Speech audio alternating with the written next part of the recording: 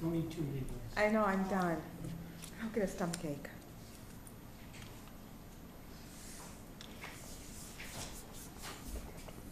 What a motley looking crew. I mean, Yeah, look starting behind, with you. look behind you. Look behind you, Jeez. Oh, the we're, entire scene. good afternoon. Welcome to our second day of our 2022 strategic planning retreat. No opening remarks today, so we'll just, Stephanie, do you want to introduce John? Or John, are you ready to start? Where's John? So, Oh, he's up there. yeah, go ahead, John. Oh, go ahead, John. Yeah, I just want to just quickly remind, I know a number of people are actually watching this via live stream. So as she said, day one. Today we're going to have two presentations from staff to discuss their priorities. One from John Taylor, who's the planning manager, and the other one from Jim Jordan, who is wildlife conservation manager, I believe that's his title.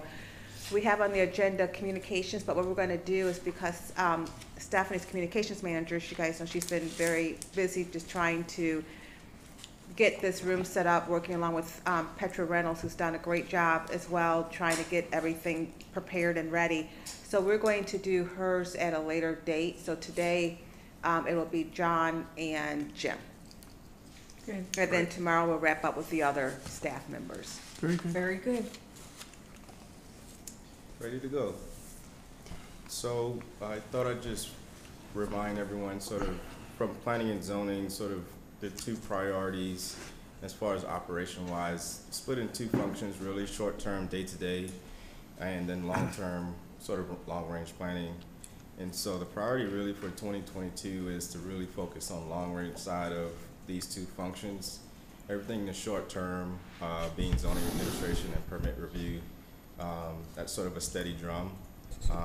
But the long range plan, as things shift on the island for when you think of where we are now as far as Kiawah Island as a community, the long range planning is sort of the area that needs a little bit more focus. And so last year this time I introduced this concept of thinking beyond the gates. So not to reinvent the wheel, just going to continue with that theme of sort of continuing beyond the gates. As we enter sort of more of a redevelopment stage, there are a lot less properties of undeveloped lands, as you all are aware. And so what attention now does the community, the town,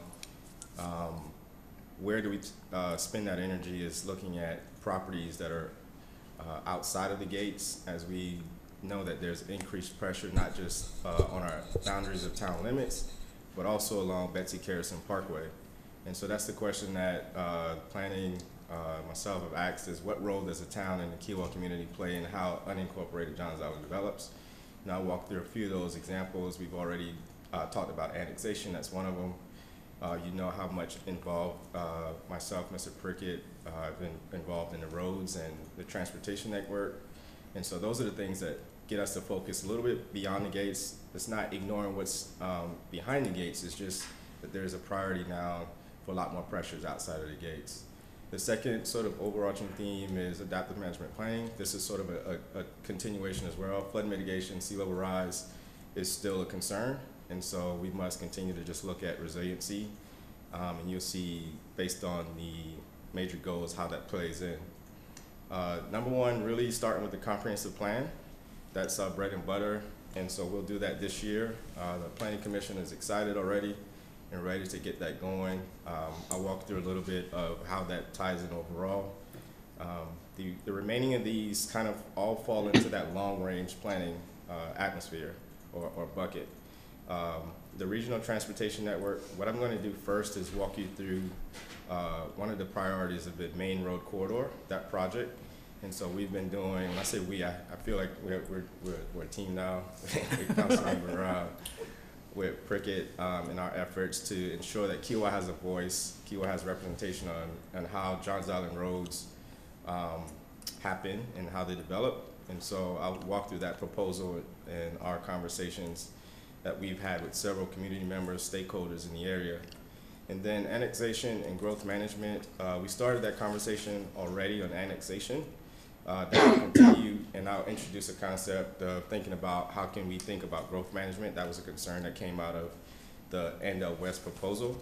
But one of those things is looking at the town is not necessarily aggressively, when you look at some communities aggressively go to annex. I don't think that that's our position of aggressively wanting to annex areas, but we should think of strategies of how to protect our existing community. And then as we expand or as properties are potentially annexed, most of those properties currently under the town's jurisdiction fall in a development agreement. And so they're subject to Kiawah Island architecture review standards. Hypothetically, if there were properties that came into the town and they were not part of that development agreement, we would not have any design standards. We would have limited purview of how the look and feel of those new developments would play. So this is now a great time to introduce some development standards and design standards in our zoning ordinance that would at least gives us some opportunity to have some look and feel for anything that's not part of the development agreement. And then finally, marsh management plan. I'll walk through that throughout this presentation, but that's been a priority. So I'll walk through this roads proposal, and one of the things that's unique is that Charleston County introduced the Main Road Corridor project, and that's from Bees Ferry all the way to Betsy Garrison. And one of the things that we as Kiawah community must think about is how do we tie into that network. So I want you to imagine this. Imagine how Sea Island roads are today and what they will look like 15 years from now. One of those things that we must think of, it should still be efficient, but one of the key things is making sure that it still keeps that low country feel, that character under the oaks, under the canopy. And so the Sea Islands Way has been a tagline now that we're going to try to maybe move with. Mr. May I ask the former mayor whether he likes that title or not? He was up all night working on titles. John, we needed a handle for this. You've got to have a name for it or people don't know what you're talking about. And a lot of people worked on it, and to John Taylor's credit, he came up with that idea last night. Under the oaks? The Sea Islands Way. Oh. Yeah. Well, I know you suggested my way or We're still massaging it. So The mayor wants my way or the highway. I'm going to just walk through the entire concept, and then if you have questions, feel free to stop me doing this. But really, just to remind you, the primary purpose of the Main Road Corridor project is to reduce congestion and to increase capacity through that corridor. And a reminder that starts all the way from Bees Ferry Road, coming across Highway 17, all the way down Main Road to Bohicket, eventually ending and stopping at Betsy Garrison. Then there's a secondary purpose to introduce safety as pertains to bike and ped. Here's the corridor broken up into 3 segments. We'll focus on segment C right now. Just to highlight, segment A is from Bees Ferry to Chisholm on River Road, Main Road intersection. That's already going through the design phase. And so they're moving forward with that particular, they have a preferred alternative identified and they're moving through the design phase. Segment B, which is sort of the middle section, think Main Road, where Chisholm Road, passing the high school, all of that area. That project is inactive. The county has shared that they believe with the future 526 that this segment will not be needed improvements. say that one more They time. believe that segment B, which is this segment between sort of Chisholm Road coming south to Brownswood Road, that this segment would not necessarily need to be improved because of the 526 traffic would shift in that direction. And so this segment, as it is today, would not necessarily be needed. They do believe that segment C, which is the final segment, is still necessary. And this is what most people experience as sort of the character and feel of Bohicket Road driving down the southern Johns Island. And so right now the county is working towards a preferred alternative, and we're in the process of identifying what that may look like. I'm going to show just a few of these level of service map. I won't go too much into detail because this can get really dry. But what I'll do is show, this is a level of service map that explains today's conditions. Today's conditions, you can see the purpose of this project, the Main Road Corridor, which is in this red to yellow to red color in the center here. It's red. Red represents sort of the worst conditions based on capacity. And so that's the purpose and why the county is saying, hey, we need to do something. We fast forward in time, 10 years to 2030. This is now saying that 526 is built. So if you notice, a lot of Main Road has improved. And so that was part of the reason that the county says, hey, because 526 is now in place, and let me help orient you. Here's West Ashley and 526. If you turn right, you kind of see where my cursor there is coming across Johns Island, and that would be 526. So that new area now, those who are traveling to southern Johns Island would no longer come up to the Main and 17 intersection, but they would stay on 526, come across West Ashley, come across Johns Island, and drop off at Maybank Highway on the other side. And so with that, we see a pattern shift in traffic, with less traffic on the Main Road corridor, but now this intersection of Maybank Highway and River Road becomes a little bit more strained. And so the proposal that I'm going to share in a few moments is going to look at that particular pattern shift of traffic really no longer being an issue on Main Road and Bohicket, but really looking at how traffic needs to get to Maybank Highway and 526. So this is even further along 2040 level service map, and you can even see River Road becomes this intersection now that many of you travel, Main Road and River Road. City, county has been doing so many improvements in that intersection, and there's a little bit of progress here, a little bit of progress there, but comprehensively when you look at the road network, it just doesn't work based on these projections. So what I want you to notice is that primarily if for example, most people who leave southern Johns Island, if they're going into the city of Charleston, most of them will go up Bohicket Road and either find the closest route to get back over to Maybank Highway. Some may go all the way up to the intersection, some may cut down plow ground. A lot of people use Berry Hill Road to get over, but that's the idea because most of that traffic wants to get to the city. And we want to play into that concept of how do we support that idea of getting traffic to that area of Johns Island. So rewind a little bit.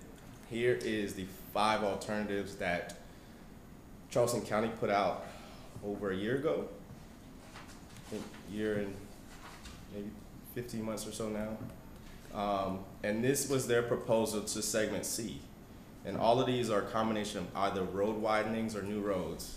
The first being widening Bohicket Road from an existing 2-lane cross-section to either a 4 or 5-lane cross-section. The same would be for River Road on the south end here in blue, from a 2-lane current section to either a 4 or 5-lane cross-section. Those of you who have been following Kiowa for a long time, you might have remembered the Sea Island Greenway, Cross Island Parkway. That concept, which was a new road that cut across the middle of Johns Island, that's in this sort of purple color here. That closely mirrors that alignment of taking a new road at the intersection of Betsy Kerrison across the middle of Johns Island and then tying back into somewhere along River Road to Maybank Highway intersection. The other 2 alternatives that you see are combinations, so either a combination of widening Bohicket Road and taking a new road over, or widening Bohicket Road and taking a plow ground over. This is what the county placed out to the community to have feedback. One of the things that came back was majority of everyone agreed that they would not want to see Bohicket Road destroyed as far as tree canopies and that experience. So that's another concept that we want to play into. So those things that I keep reminding you, the idea to get traffic back to Maybank, the idea to protect the integrity of Bohicket Road, those are all things that will play into the Sea Islands Way concept that's moving forward. So here we are in this proposal. We believe that Edenville Road, south of Edenville Road, doesn't necessarily need to be improved. If we look at the traffic data, south of Edenville Road really doesn't need to be improved. So the first priority really would be widening Bohicket Road going north from Edenville all the way up to Brownswood Road. The second would be an idea to cut across. And that, right now, this is showing using Plowground Road. Plowground Road is an existing road, so adding a couple lanes to that would be cost efficient compared to creating a new road. And this now creates an alternative to Maybank Highway, a parallel to Maybank Highway. So hypothetically, going back to my scenario, is if you do take Bohicket Road up to Maybank, a lot more development has happened on Maybank, and a lot more will be happening. Commercial development will be happening on Maybank. And so there are no plans to either widen or expand Maybank Highway. But now this creates an opportunity to have a parallel, so traffic that is not necessarily has a destination to actually Maybank Highway and they just want to get to the city or to 526, they can actually use Plowground Road as an alternative. Now, as a planner, I leave the engineering up to the engineers, and so none of the ideas of how you get across matters to me. So this is just showing an alternative. If it's not plowed ground, could it be a new access road coming across? But the end goal is to still get us to 526 and to Maybank Highway. The final piece that I'll share is that if you see this segment here, there's a lot of red lines here, but this segment that, let me go back here because I think this best shows it. The new road here that shows cutting across, turning north, this segment creates a parallel to River Road. One of the concerns in many of our meetings with Charleston County staff is that they believe River Road, widening that would not be an option. You destroy too many trees, there are a lot of homes and businesses too close to the road, that would result in a lot of takings and a lot of financial impact. So they believe sort of a parallel to River Road at this intersection where Plowground is the best solution. It creates a new road, this is undeveloped land, and it takes the same path to get us where we need to go. And so that's why you see this alternative here. But the idea is not to necessarily have one route or the other. It's just for the concept of the Sea Island Ways is to get us to the destination of Maybank Highway and 526. Whether that happens via Plowground Road or a new road, it's still that direction and getting up that way. And John, in your comments, they are county staff? Yeah, county staff. We've met with county staff several times, and that is the direction that they're leaning. They actually like this idea because of that notion that disturbing River Road and so many homes, so many trees so close to the road will be problematic. John, did I understand you to just say that the county is leaning towards the purple line? No, sir. So the purple line is just one of the alternatives. Right now, if I were to take a educated guess on where the county stands, they actually like widening Bohicket Road, but they know it's problematic because of the trees. What they mostly fear is disturbing so many communities that are close to the road. And so any of the alternatives that show disturbances that are really close to the road, I think they will be hesitant to move forward with that approach. So with that line of reasoning then, doesn't the purple route make the most sense because you could build it without disturbing anything and you're not tearing up the road traffic while you're building and widening? And you're not really disturbing tree canopies? If you ask Mayor Charlie that, he would tell you the same thing, that was his idea, that would be the less disruptive road, creating a new road. I think it just does not have the political winds that's necessary for that to happen.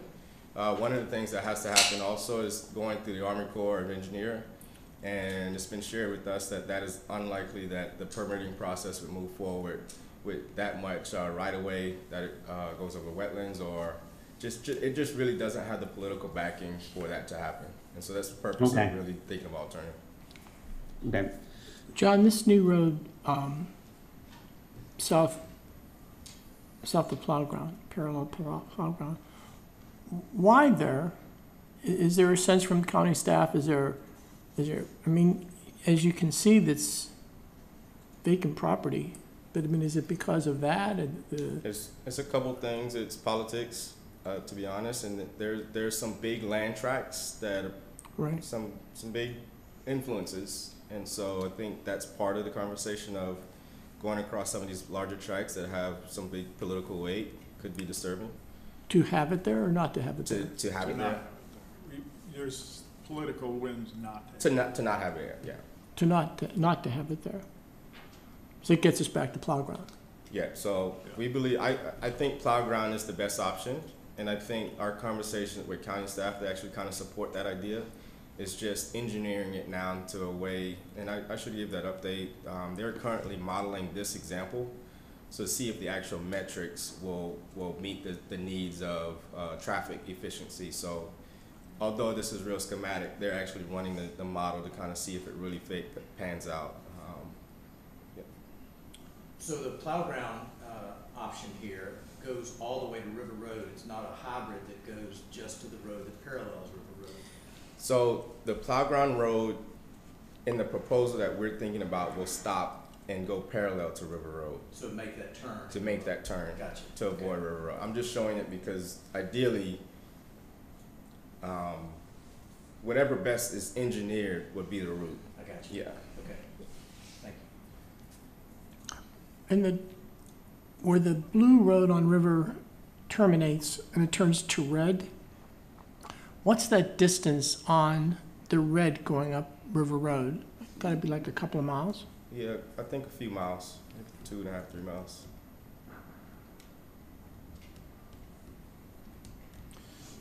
One thing to also remember is if 526 is built, it's likely to, because of the bridges involved and the right-of-ways and so on, you may be talking as much as 10 years before we actually see that. So connecting to what looks like an airport terminal over there, the little yellow thing on your map, that's 526's connection south of Maybank Highway. There's one north of Maybank Highway as well. But we have to survive between now and 10 years from now. So having this plow ground or its reasonable alternative cross there and improvements made to get up to Maybank Highway is terribly important during this next decade. Because even if the connection to 526 isn't yet there, you're ready for it, and you get traffic improvements between now and then.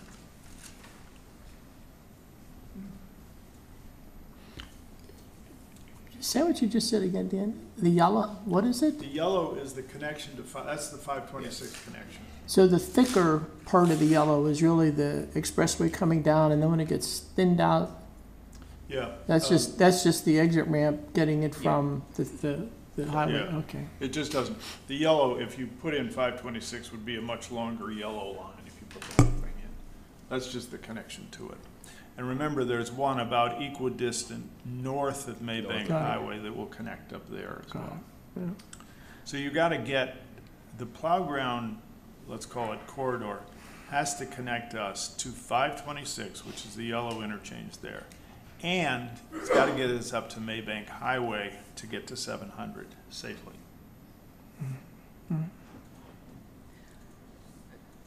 John, I have a quick question.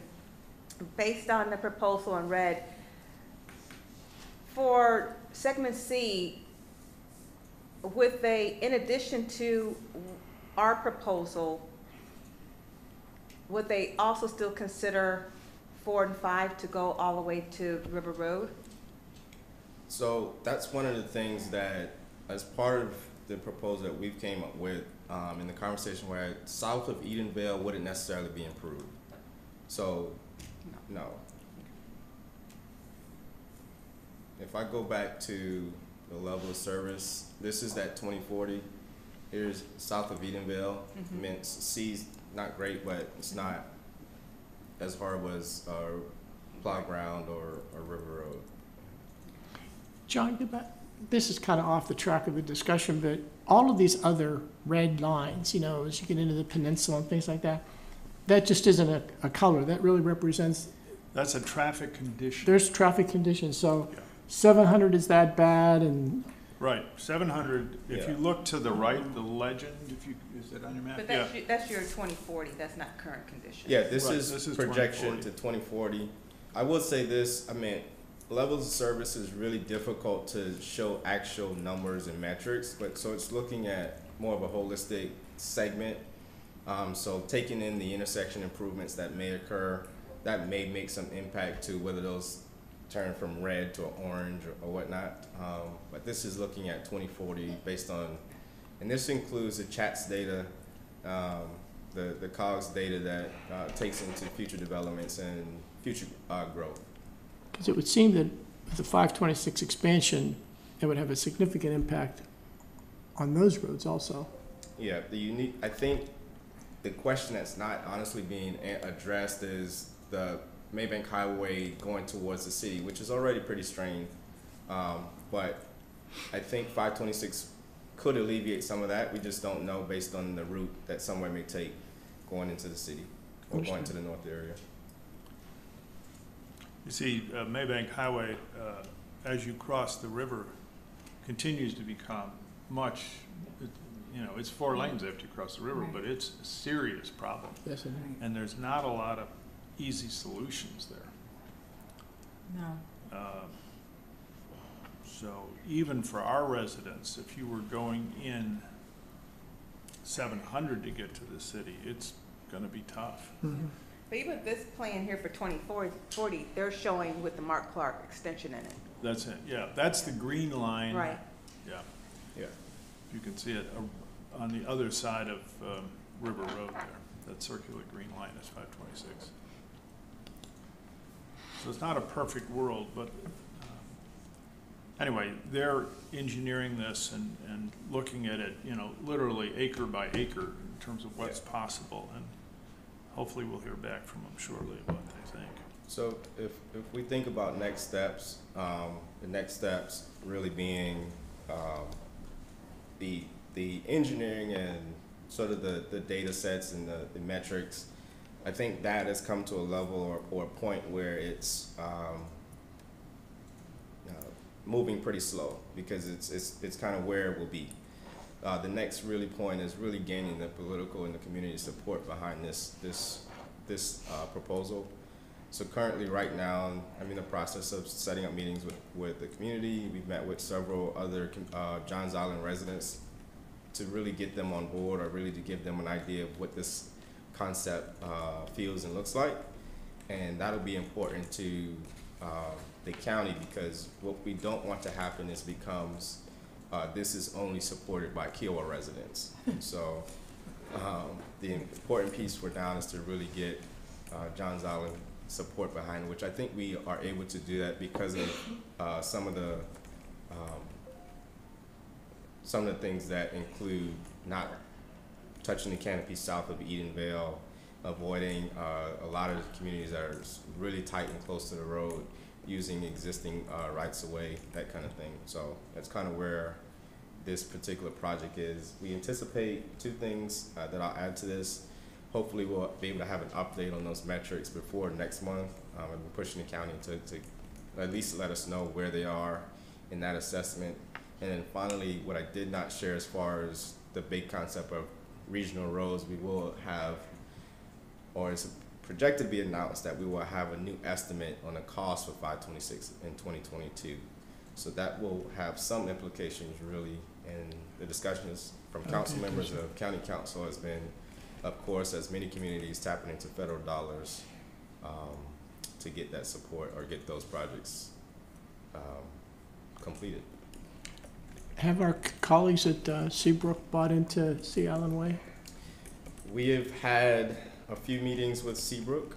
They support the majority of this. We have not had like an official meeting that will share, but they've been in our working group, and they support the general concept of having a direct route that gets anyone on the southern end of Johns Island, which would include Seabrook, to Maybank Highway. So they do support that. So when is all this likely to happen? I mean, Time is frame? this a 5-year or 10-year? So the county broke this project into those 3 phases to move it a little bit forward faster. The first segment, I think, is 2024 for completion. Then this segment, if we're able to get for a preferred alternative by the end of the year, I think it's 2025, 26, if I'm not mistaken. But the reason they broke it up into those segments because it's easier to get through the permitting process, to go through NEPA process. And so that takes some months, some years off of it if we try to do this whole segment into one project. So this is just ballpark, but potentially this is 5 years away. I would say 4 to 5 years, and the other one would be 526. 526. Who knows? I can say, man, construction probably be a 7-year project, maybe. I think it's hard to put a timetable just because permitting costs, because of time frame now. Let's just say 2030, 32 or something. So both of them are long range, but This would be more this would be sooner. sooner than 526. Yes, and that's to Councilman Purga's point. We need some relief today, and this will provide some of that relief today. John, Alt 6 is the fix. What is that? So if I go back to this slide that shows these 5 alternatives, Right. there's a local group, Rational Roads. They produced an alternative to these 5 options. That alternative, Alt 6, introduces a concept of significantly not making any widenings to any of the roads, but looking really at intersection improvements and turn lanes to larger developments. So it's really like a fragmentation of a lot of smaller pieces for the corridor. It really does not focus on segment C. Most of the improvements or suggestions that's out of the Alt 6 focuses on segment B, which is between our, what I call downtown Johns Island, Main and Maybank, going north towards Chisholm Road, which there are some really good suggestions in that proposal, but it just does not provide, in my opinion, the traffic relief from a congestion standpoint that addresses the project need from the county, which is reducing congestion, increasing capacity. But there are a few things in there I think that would benefit Johns Island specifically. If you think about the intersection of Chisholm Road and Main Road by the high school, if you ever drove out of that trying to make a left or right, you're peeking around 2 trees. And so that's one thing that the county could have made that intersection improvement absent of this particular project, and they've agreed to do that at Marianne Point Road already. Right. So it's one of those things of pushing those particular intersection projects to get done, not absent of studying a full corridor, which I think can happen. Okay. Thank you. John, you mentioned that staff they're engineering the Sea Islands Way. Are they engineering alternative 6? They are. Yeah. And I mean, we really, I think the advice received from council members is county council members is they don't want to do a battle between either or. So I think at the end of the day, it'll be something where it's fragmented. And I think gaining support either direction, I think, is where transparently we'll have to do in the long run. But I think this particular concept addresses the project need, which is the most benefit, I think, to county council and county staff, is addressing that project need of reducing congestion and increasing capacity, because they don't want to stay away from, this is, I didn't mention that, but this is tied to the referendum for the half-cent sales tax. And so they don't want to divert from that. Okay. One big difference I'd mention, the 526, because they haven't repriced it in recent years, there is a real issue around where is the funding going to come from. Now, in this environment where the federal government may have extra money, send down to the states, there's a better chance it could get done, which is good. This project, segment C, is funded. Right. The half-cent sales tax funds this 100%. So there's no funding issue. It's really an engineering and a political issue now, not a funding issue, which is helpful to us. You have to keep track of that funding and make sure nobody else uses it. Right.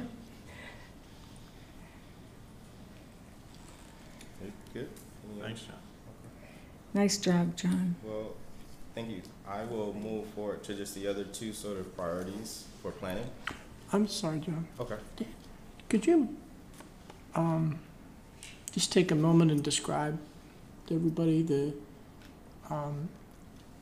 framework of support that you've been building, the different groups that you've been meeting with? I think they'd find that interesting, that this is not just us local boys and girls that are doing this. This is really something that, you know, the community in a large framework is looking at. I've got, Okay. let me mention some things, and John, please add on. We have met with the chair of the county council, Teddy Pryor. We've met with Anna Johnson, who is the council person that represents Johns Island. And we've met with Jenny Honeycutt, who's our council person, and outlined for them these kind of plans and are getting their feedback. Further, as John alluded to, we have talked to the project engineers and the project staff who are doing the engineering aspect of all of this. And they, very professional staff at the county level, and they've been very receptive. We've also met with representatives from the Johns Island Community Association.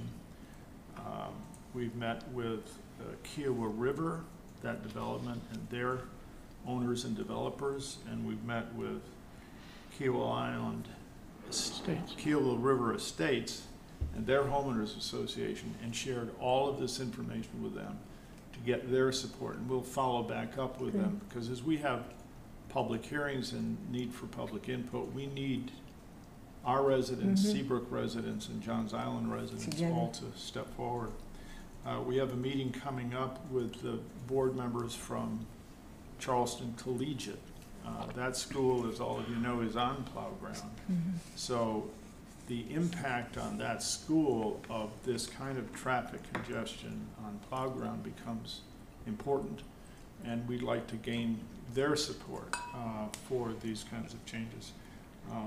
So we're doing all that now, and we have additional meetings set up. Actually, in this next week, we have 2 more meetings coming up to further try to explain our situation. And I think John's got it down to the point now where you can kind of explain this,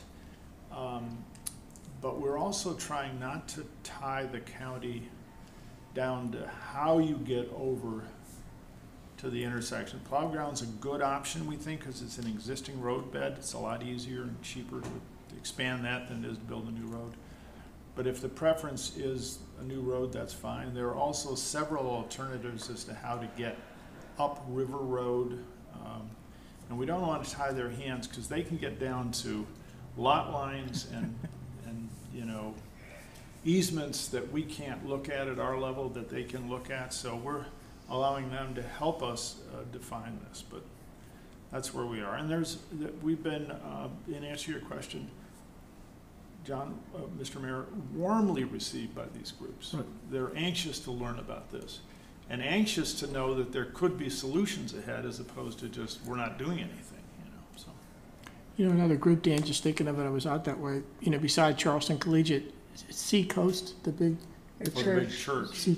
If that's one of their mega churches, they'd have some interest, because Yes, those are typically pretty big facilities. yeah. Okay, great. Well done, Daniel and John. A lot of new friends. Okay. So just continuing on sort of the goals, that addresses sort of the regional transportation network and us continuing to strengthen our planning and planning relationships with the Johns Island community, county staff, etc. We've dived into annexation and growth management a little bit at our first workshop. I won't go too much into like the details, because we will be meeting on February 8th to kind of go through sort of some specifics. But I do want to just share just a couple of things around just concepts that I'll likely introduce. When we think about annexation and growth management, one of the things that is important to think about is how do we do that?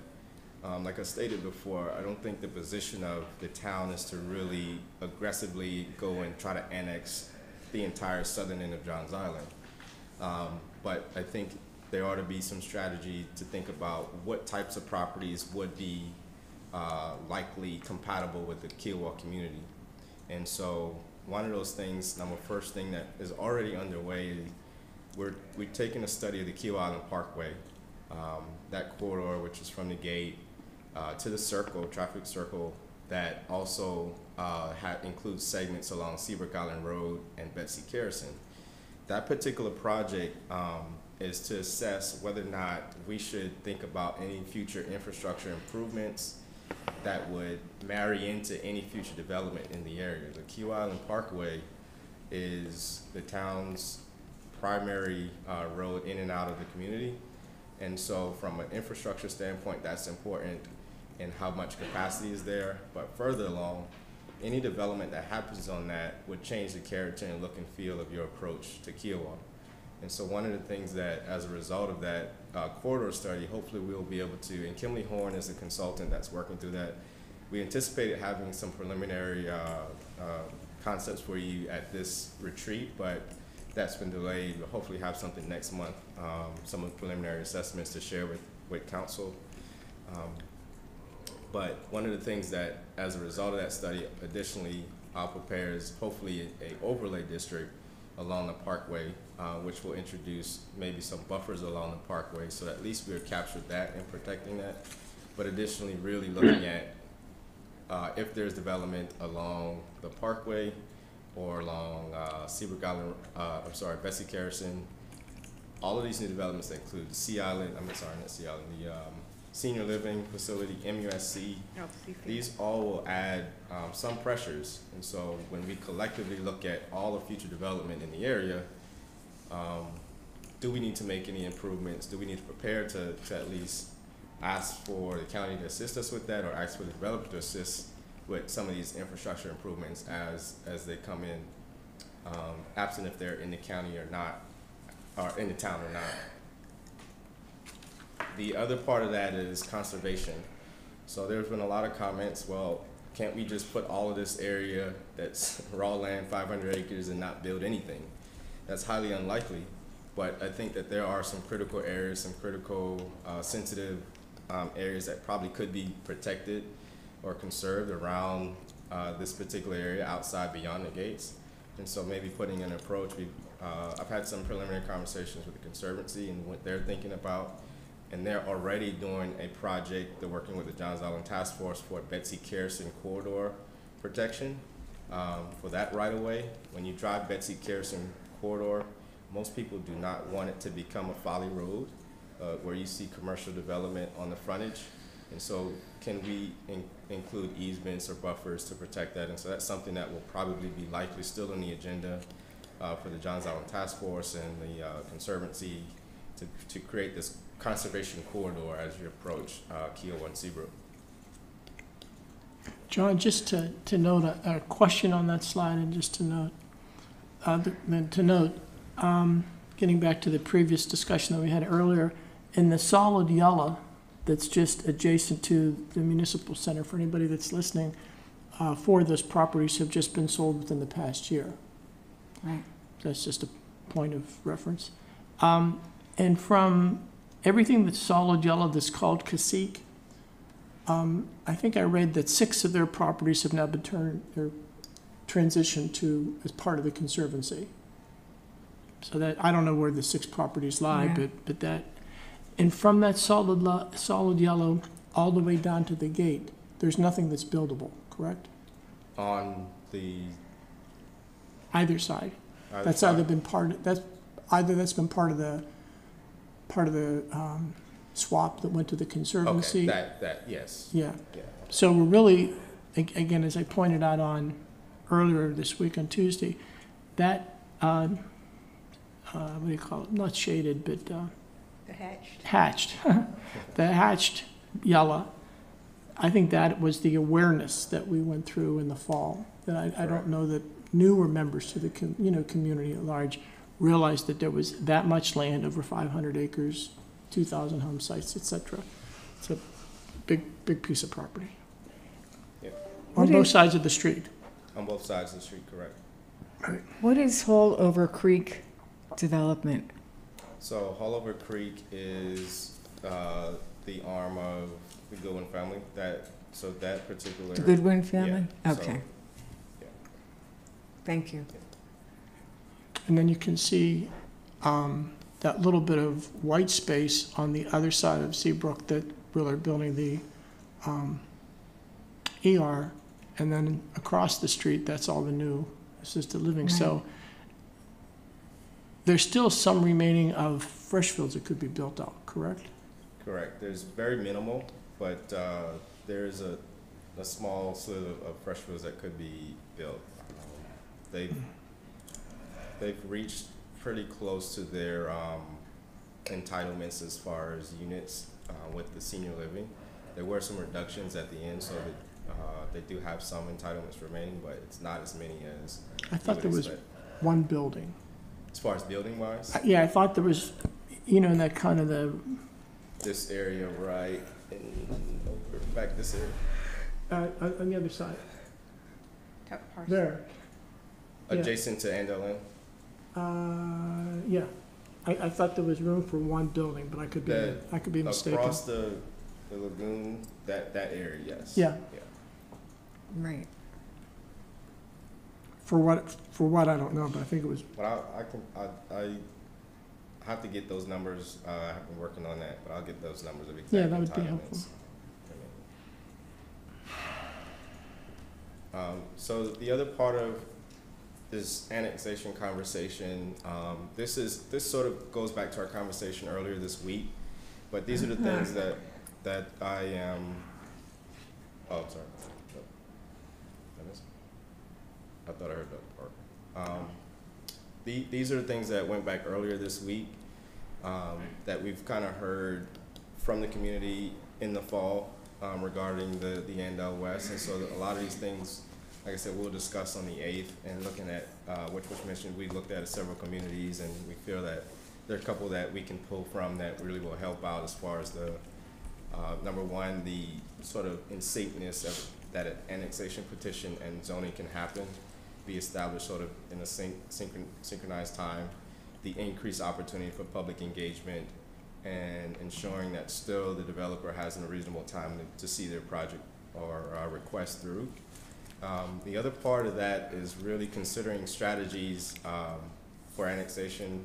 The town actually did a few of these brief, quick fiscal impact analysis to kind of look at what potential costs would burden the town if properties were annexed.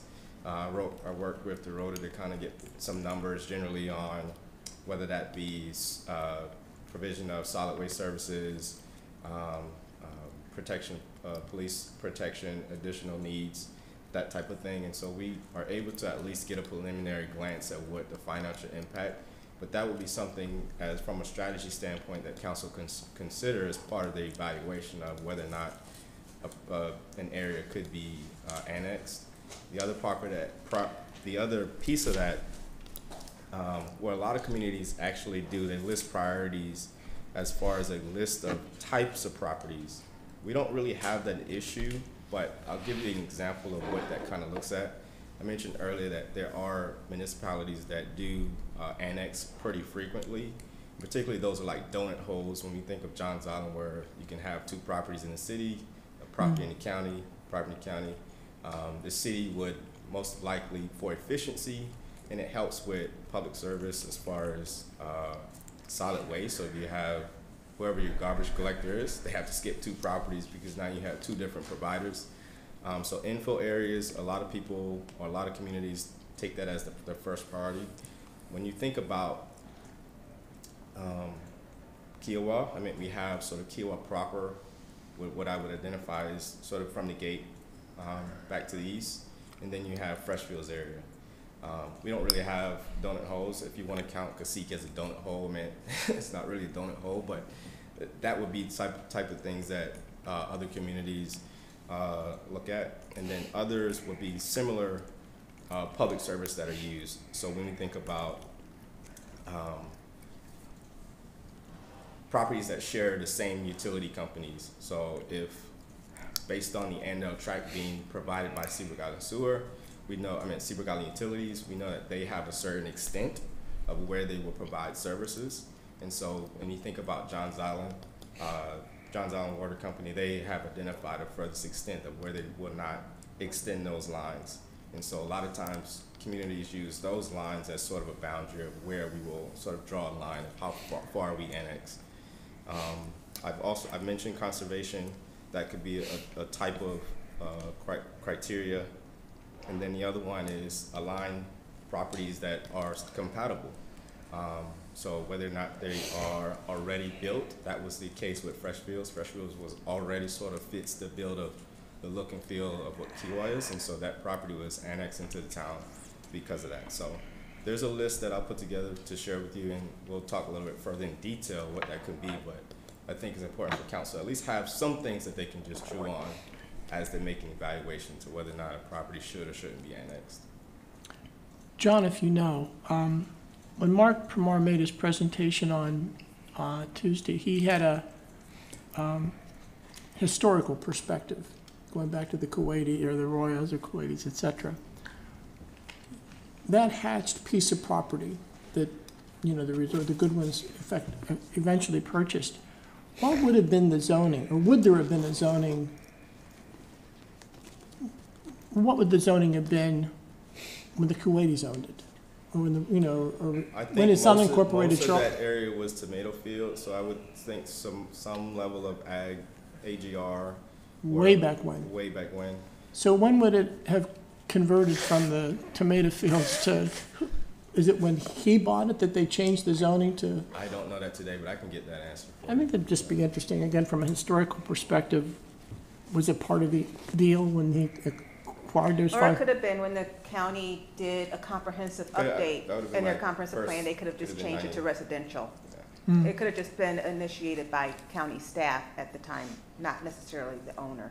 And the John town, can look at that. Yeah. and there may not have been a town at that time necessarily to oppose it like we did, what, 2 years ago? Oh, right, back then, back in the 70s or 80s, there wasn't obviously There as wasn't. populated, so it really Right. wasn't. And the enabling It act may have been came even until 94, so. I'm guessing pre-incorporation of the town Of of the town. Kiowa. Yeah, I remember this old map when I was at county. It was literally like sheets of paper folded on top of the other. You unfolded it to see what the previous zoning was before the enabling act came in. So Yeah. that's one of those things I remember. I mean, it's, with the value, it's just kind of an interesting perspective. And that was typical of most farms at the time when it changed hands as part of this, or with the comprehensive review, Well, it they could be, moved, yeah. defaulted to an R4. It could have been just, like John said, when the South Carolina State Enabling Planning Act was adopted in 1994, that required municipalities, I believe, to invoke zoning, comprehensive plans. The county may have, don't quote me on this, but that may have been the trigger. So to answer your question, it could be that during that time, a lot of municipalities or counties went through a whole planning process, and they could have, through their comprehensive plan, master plan, they could have made the change at that time. It had been for a lot of different areas, not just this particular area, but it could have been, in other parts of the county that was in an unincorporated area. Or it could be that down the road, that whoever bought the property could initiate. So That'll be interesting to see you would how have the, to see when that change, how did it occur? and is Who the initiated? typical default to an R4? R1. It could be an R1 or R2. But this property is R4. Yeah, but I wouldn't say typical. Normally, I think typical is just some sort of single-family use is normally the typical baseline, and whatever that could be, different codes. It could be an R1, which is 1 unit per acre, or R2, and this could be, R4. So. And to your other point, I think that still happens today. So for example, the county they will still look at their different planning areas across the entire county and look at development patterns and say, well, when they go through their comprehensive plan review, do we need to change the future land use category for this? And so that could have been a time where they say, well, this might likely be more developed, or this might be more dense, so let's go ahead and make this a R4 area. The final component to sort of this annexation, and this is something that I've had several conversations with many staff members, but a lot of community members, really, we've been doing a good job, I think, of putting out publications of what zoning is, what development agreements are. I think we just have to continue to educate the community on the different planning processes and how they impact. I think a lot of people still are unaware that you can have an area that's been forested for 30 years and trees come down and they didn't know that that could have been developed. And so it's just continuing that education process. And I think introducing annexation, that will be a continual thing that we'll need to do. Yeah, I think that's critical. People understand the history, you know, the different publications of the history of Kiowa, but now we're getting into a more tactical, you know, rather than just a historical perspective in terms of what it really means. And The second phase of that is development and design standards. I briefly mentioned, hypothetically, if we would have had properties that are not tied to the development agreement today come into the town's jurisdiction, we wouldn't have that same level of purview of look and feel. So the Architectural Review Board wouldn't be able to say, hey, this is a color that you can use on the palette, or those other really aesthetic design features. We don't have that built into the zoning ordinance. I mentioned this to our planning commission. They think that having at least starting with a tree and landscape ordinance and a sign ordinance is important. That'll at least give us some protections around vegetation and that kind of thing. Sign ordinance is just based on commercial development. I've introduced already the Key Island Parkway overlay that would introduce a buffer, but really having some level of protections for properties outside of the scope of that development agreement will be critical. If hypothetically, if a plan development comes, we can build that into the plan development.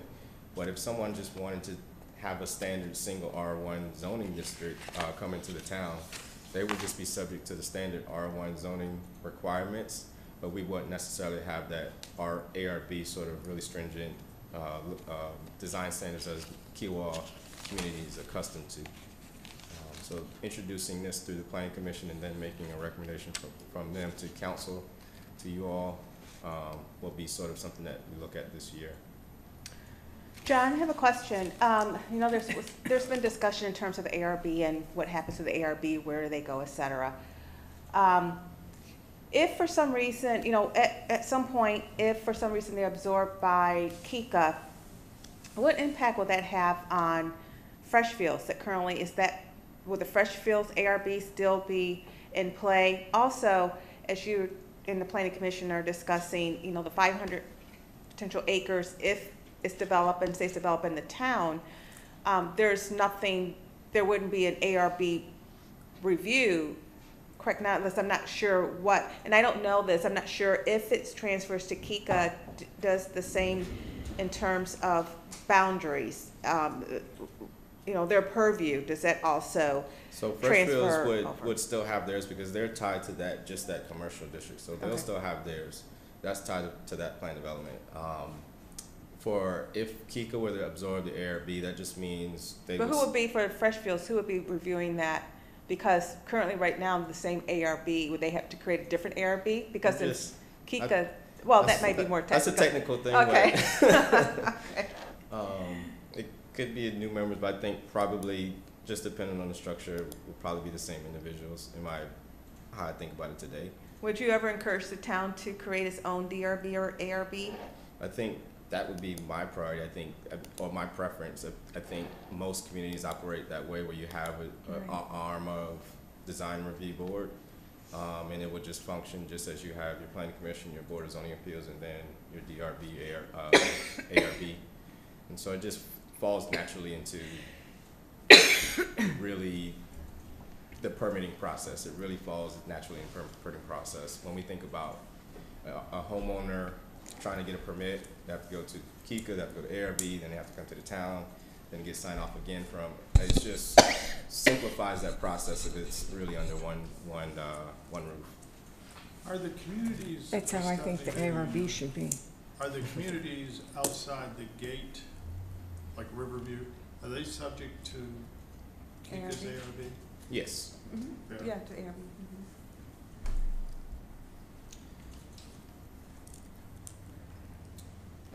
Just two more things.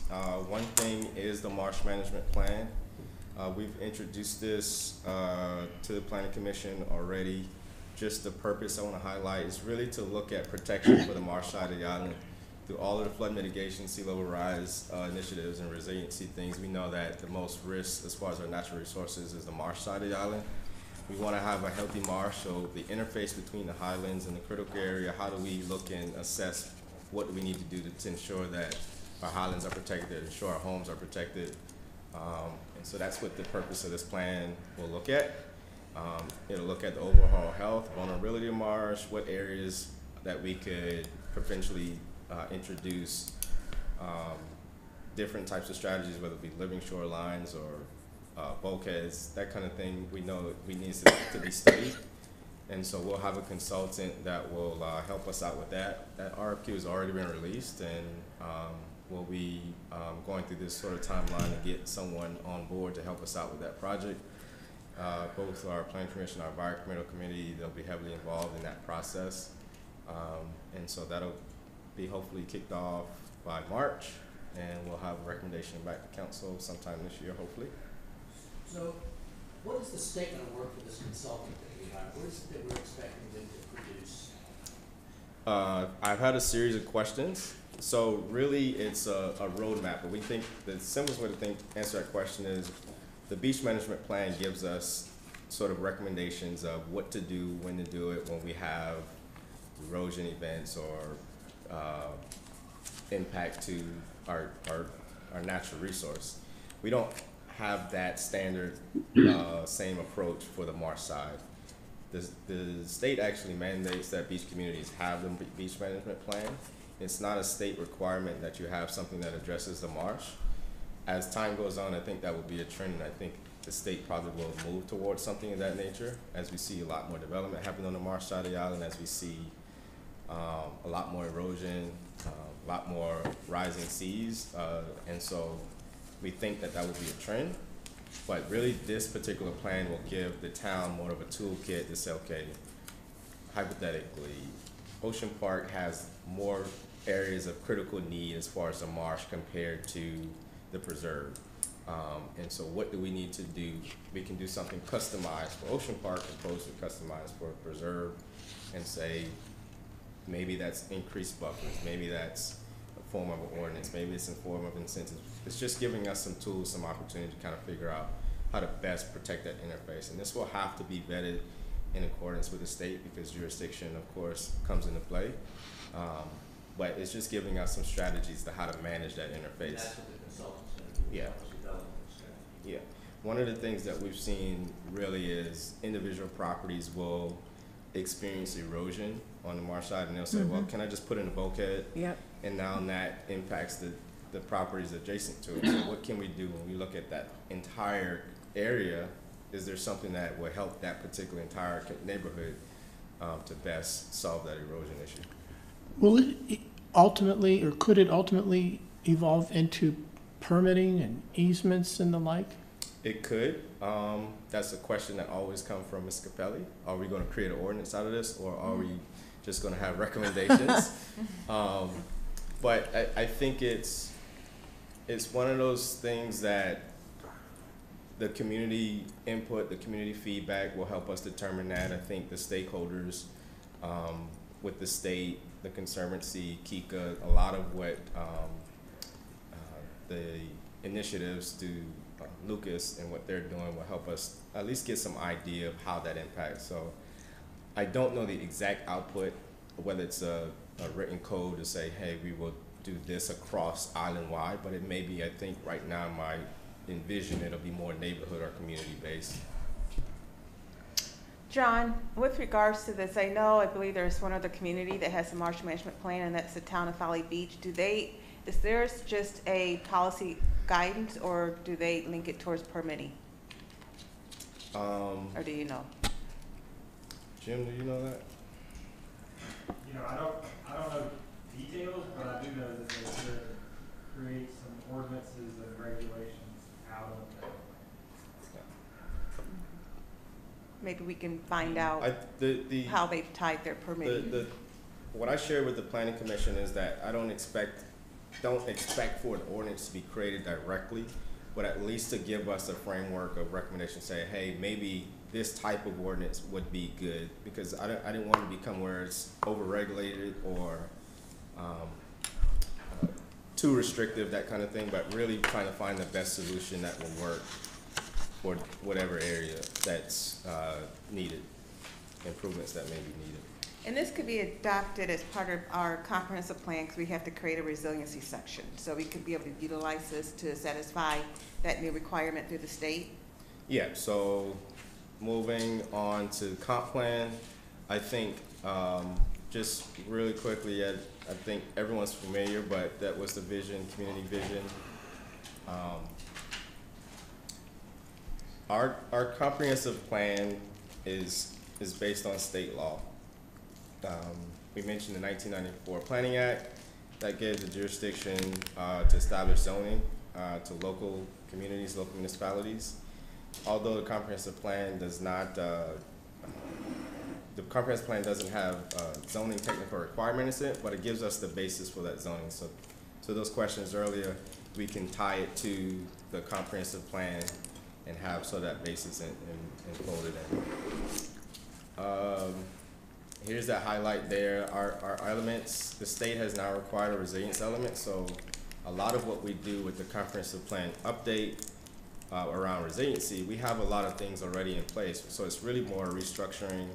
In 2018, we did our update regarding natural resources, community facilities around sea level rise and flood mitigation, and so a lot of that work that was done in that update, we really just restructure and put it really towards a resiliency. But as mentioned, Keek has done a lot of work in this area, Conservancy, a lot of studies, and there's some information that we will include for the marsh management plan that will go into the resilience element. I think the final slide that I have. Just to back up just a second, does environmental fall under the rubric of natural resources and resiliency element? Is that Yes. how? So environmental falls under natural resources, correct? Yeah. So that addresses wildlife. It also addresses the beach, maritime forests, etc. Yeah. John, with regards to, I know the comprehensive plan doesn't have the zoning powers in it, but it creates the basis for zoning.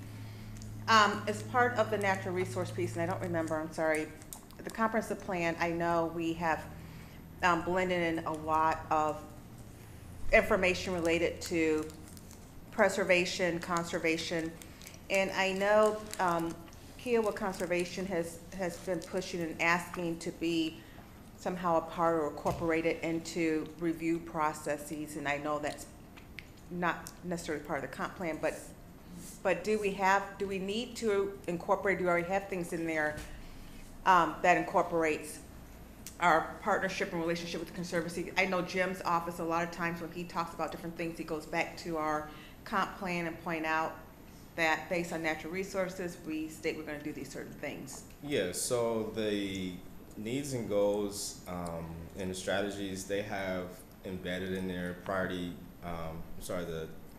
statement of needs and goals and the implementation strategies has typically an agency that would be not necessarily responsible, but definitely will be critical in that particular area. So Conservancy is listed in the natural resources element. I mean, based on those conversations that we've had with them last year, I think it'll be good to include them again as we move forward. One of the things, as part of the comprehensive plan review process, our planning commission, they'll meet with most of the stakeholders that touch all of these different elements. So when it comes to natural resources or whatnot, we'll meet and include the Conservancy as part of sort of a working meeting or work group. When it comes to community facilities, we'll bring Berkeley Electric in, Kewalo Utility, just so they are aware of all of their infrastructure improvements and future goals. John, we're embedded, or is it embedded in any of this community engagement, community involvement? I mean, full-blown residents. I mean, where do they tie into any of the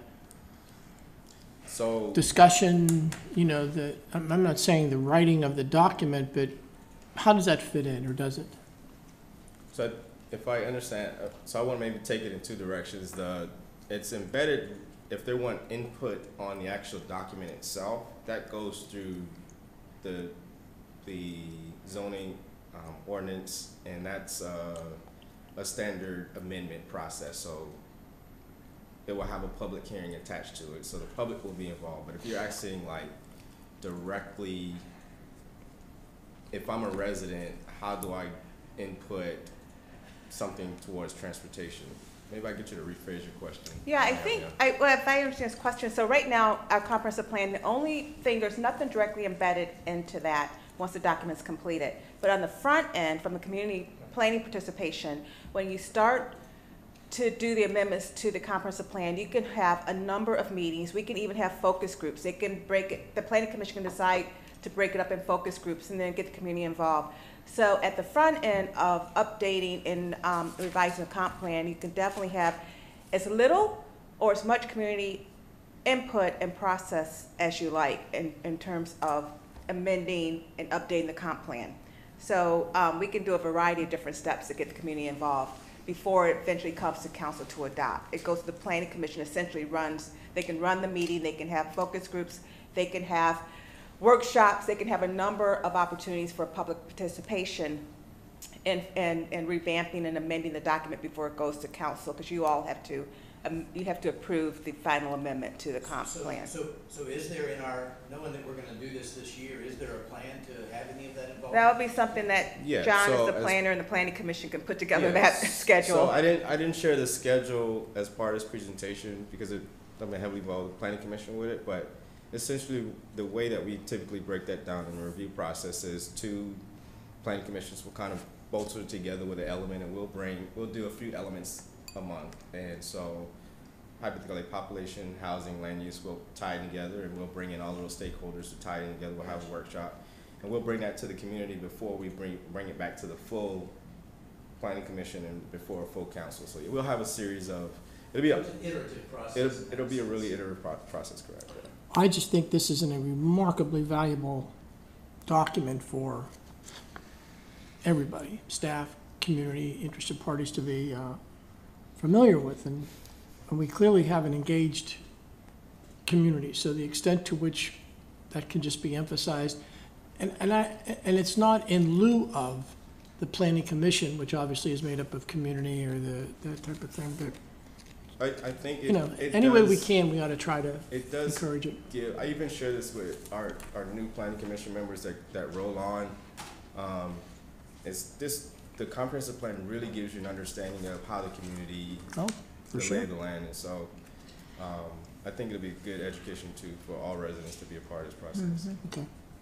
Yeah, the comprehensive plan, if it's, I agree, I think if it's done right and get a lot of community input, it almost becomes your beacon, your guiding light in terms of anything that you want to do. You essentially go to your comp plan, you've already got community involvement, they're vested in the comp plan, so you can say, well, based on the comp plan, we said we were going to do X, Y, and Z, and that's why we're doing X, Y, and Z, because of the comprehensive plan. So if you have a really good document, you can really utilize it And it's effectively. the safety I guess. net that I always fall back on when residents get upset and say, well, why are you doing this? I'm like, if we go back to the comprehensive plan. If I recall, when I went on the planning commission, the first book that Petra gave me was the comp plan Good, to read yeah. and ask questions. Yeah, no question. So, just. Well, and I think, Okay. yeah, I'm sorry, yeah, but I think then in terms of not the rollout, but, once, I'm not sure at what point it's quote unquote approved by council, whatever, then the communication of this stuff just becomes critically important. We have to see how new methods to just get this information. As you say, John, here's the book and, here's to read it, but there has to be. I've had conversation with Stephanie B, and I think being a little bit more creative in how we've done the town notes, we've done different things, but just have to continually evolve in how we share and enlighten the community on different things. Good stuff, good stuff.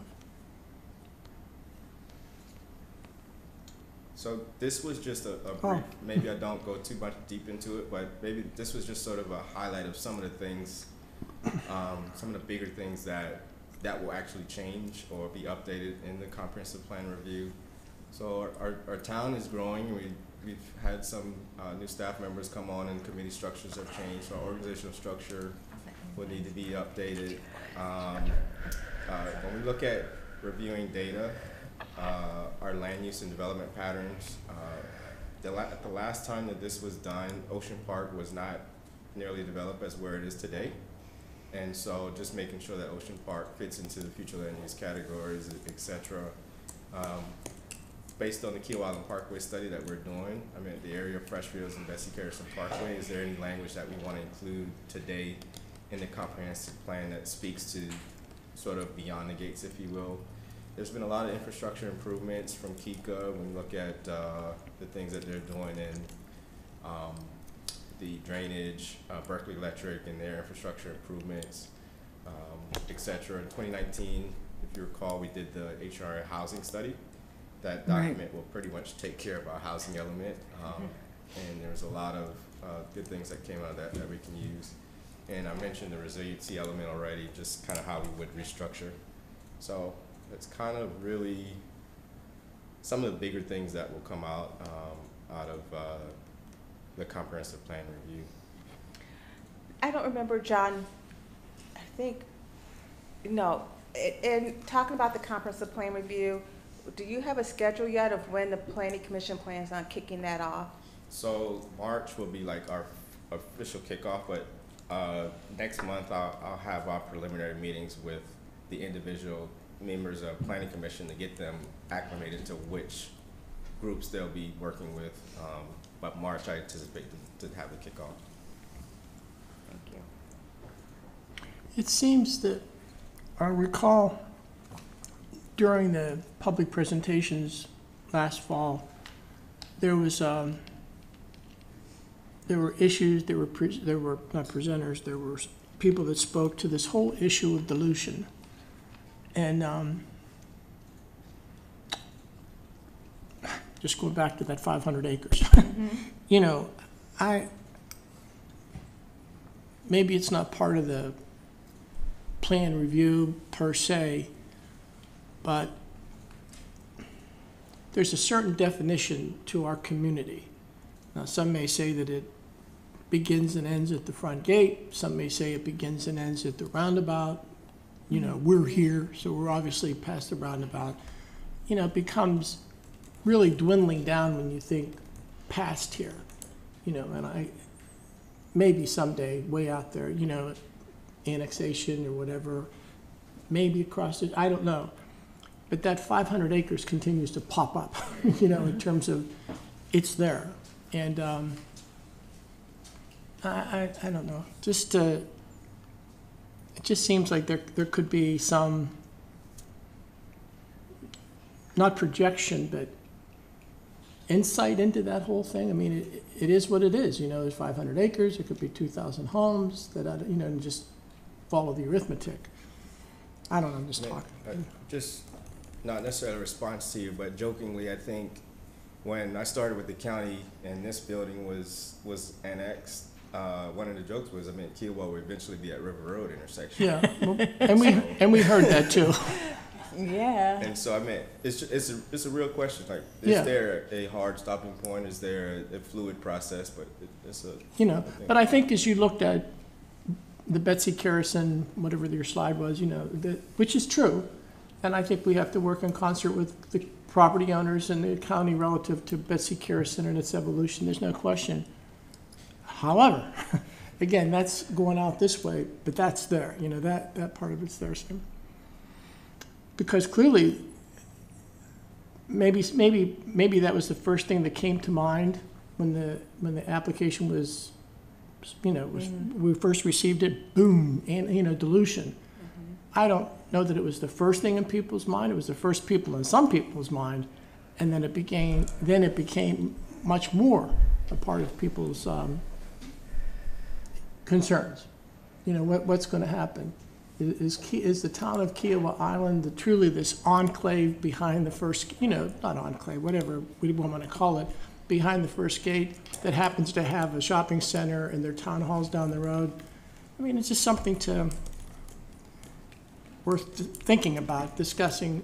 Again, getting back to that, Stephanie, so that when something does come up, when the question is posed, just to say, I don't know, Right. at least it was part of the discussion in 2022, and may not have anywhere near an answer. Right. There may not be remotely an answer, but it wasn't as though it was just ignored. Right. We never thought of that. Right, and then the comprehensive plan for the land use element portion, I think as part of the review, we can look at the unincorporated properties, and we could say what we would think would be the ideal type of development that should go there.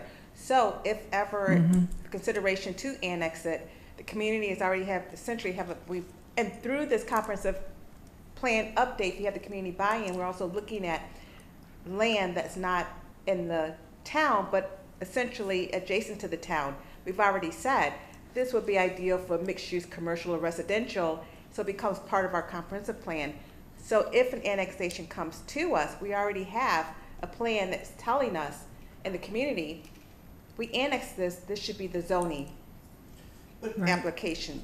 But, to John it. kind of said jokingly that you can't really call Cacique a donut hole, but really Cacique in that 500 acres is kind It's of a- our donut hole. It is our Absol- donut hole, And right? so- Absolutely. so, it is, I think the idea of saying, should that be annexed, what would be our, maybe preference is not the right word, but our thoughts on that property?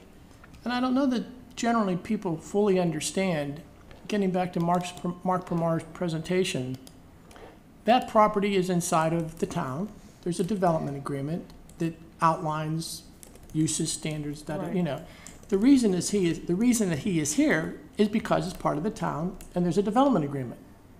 All of this other land, it's not part of the town, it's part of the county. There's no development agreement. The developer has no obligation at all to come tell us what their views, thoughts, agenda. They did, briefly in the fall, and Technically, Cacique doesn't have any of those obligations either. I know that's what I'm saying. But a desire, maybe not a desire, but at least a goal of what we would like it to be, Yeah, just something. right. Well done, John. It makes you think. Are we take a pause? Thank you, John. Thank you, John. Can we take a? Yeah, wanna we need take a break. Do a break, so Yeah. John, you have nothing on your use plate. the restroom and do what you Yeah. guys got to do. What a job. Thank you, Scott. 2:30-ish. Yeah, I want to return at 2:30, Oh, You send me a copy of this so I can put it and I have to use the restroom. Oh, those bones need to be moved around a little bit. on. Mine are- If this comprehensive plan is an opportunity for you to strategize Yes. what you're gonna do with the Want me to donut. close out this one up? Jim's Now, over.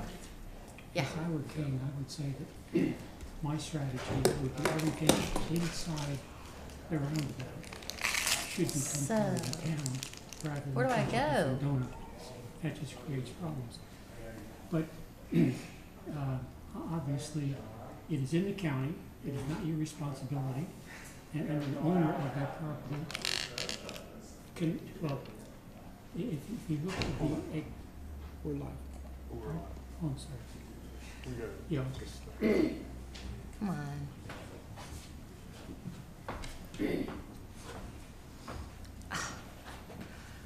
What is that? What have people done here? now,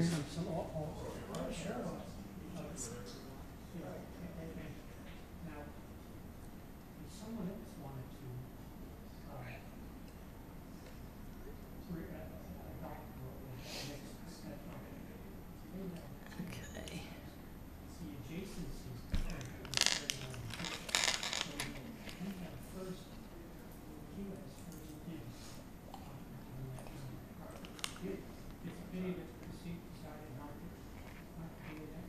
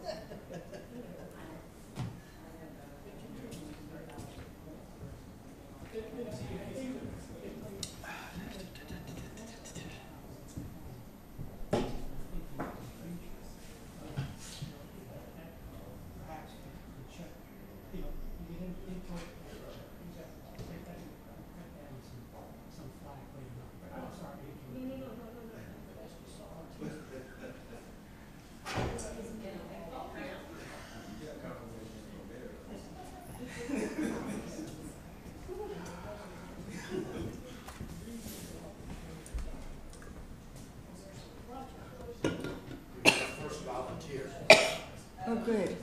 Who is it? Lynn?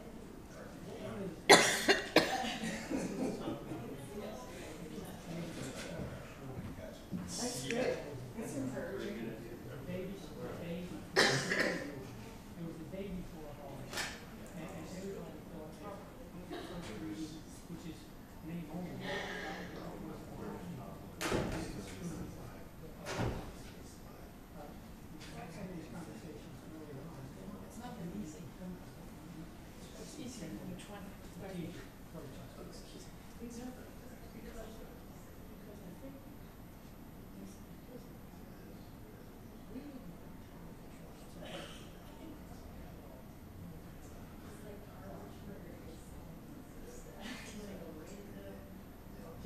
Gas station, is it?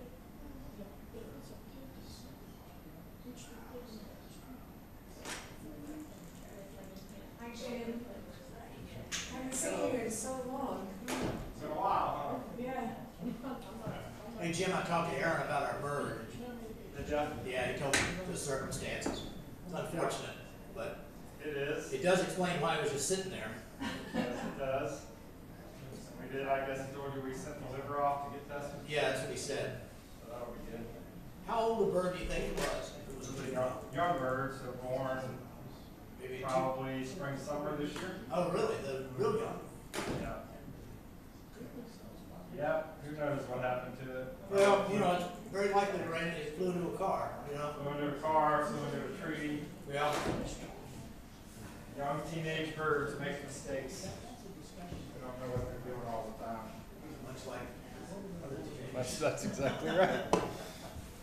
Yeah, it's too bad, but, you know.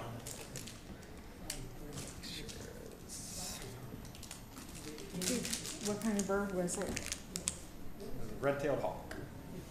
A juvenile red-tailed hawk was on my back porch. I was just sitting there. You wouldn't, I mean, I could walk up I know. this, and we sat there, so they, wings all broken up over here. I get running, so we couldn't fly.